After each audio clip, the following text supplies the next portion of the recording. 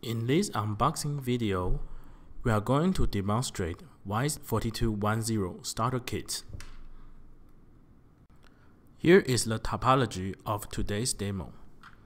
The WISE-4210-S231 collects the temperature and humidity value and uploads the data to WISE-4210-AP via sub-G communication. Next, WISE-4210-AP will upload data to the PC with WebAccess dashboard. In the dashboard, we could easily observe the current environment status. Here is the WISE-4210 start kit. First, you could find the label in the right side of the box to check its part number and serial number. Now, let's find out what is inside the box. After opening the box, there are WISE-4210 modules. One is WISE-4210-S231, which collects the temp and humid data. Another one is WISE-4210-AP, which is responsible for uploading the data to the cloud. There is one USB drive in the right. This USB drive is the license key for WebAccess. In the bottom layer of box, there are two power adapter and power cord.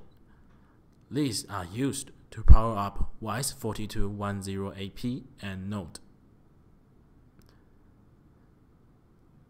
Next, the USB cable is used to configure WISE-4210 Node,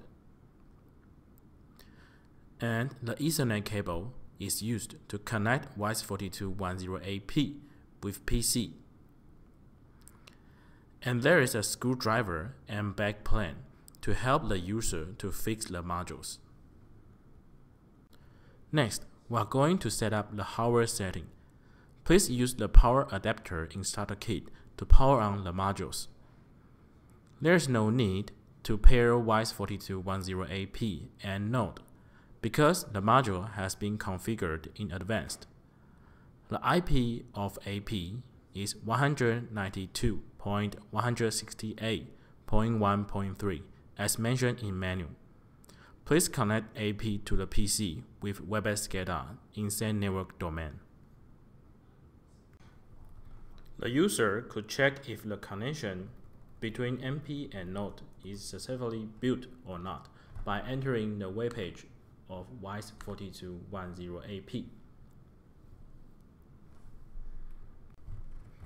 Here's the main page of WISE-4210 Node.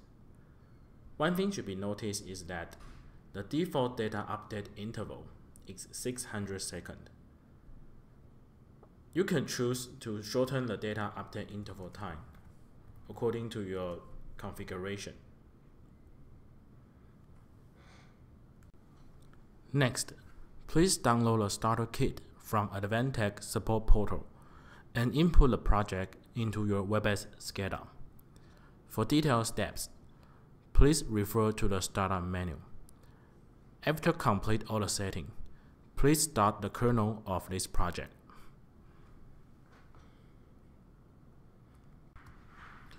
After starting the kernel, please enter the corresponding URL to enter the dashboard main page. In this demo, please select WISE-4210-S231. Wait a few seconds, the data should exist on the dashboard. On the left is the current status of the sensor, and on the right is the trend chart for humidity and temperature. These data are uploaded from the WISE-4210.